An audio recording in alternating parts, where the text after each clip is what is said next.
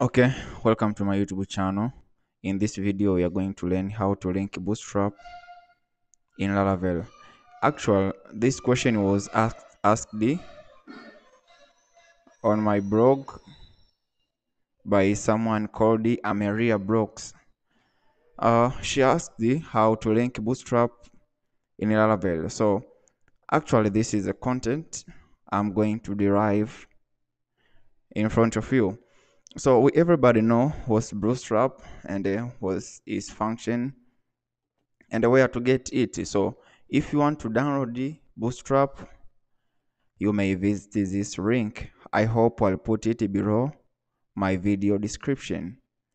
Download your Bootstrap, then after downloading it, it's a part of ranking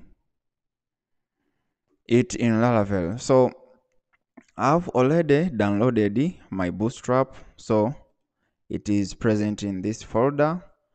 So I'm copying this file which contains Bootstrap, and I'm going to paste it in my Laravel project folder. So inside the public folder, create a folder called the assets. Then inside the assets, paste your Bootstrap folder. Yeah, that's it. So what we have done so far, we have downloaded the Bootstrap and we have stored it in a public folder of our project. So the next thing is to link it on page we want to use it. So this is a page student.breads.php. This is page I want to link with Bootstrap. So here, light link, something like this. Then we need to specify the path of our Bootstrap folder in our Laravel project folder. So put these brackets, add some more, then URL bracket, round bracket, double quotes, then assets, should be assets,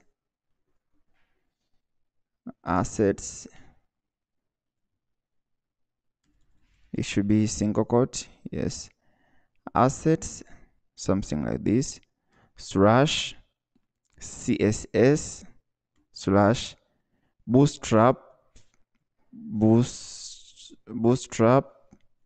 dot min dot css. Hope that is our Bootstrap. So Control S to save, then you refresh on the browser to see if there is any changes.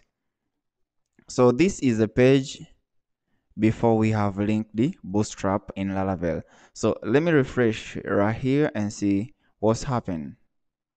Boom.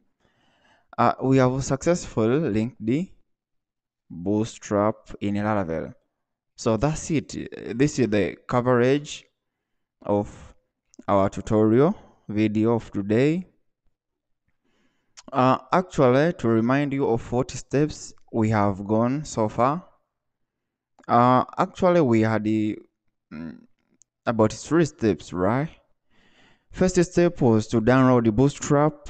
After download it, extract and store it in a public assets folder in your Laravel project folder. Then the last step was to link Bootstrap folder we have stored in public HTML to link on a page. So that's at the end of my tutorial of today. Thanks for being with me. Thanks for watching. Do not forget to like, put comment and subscribe for next video updates.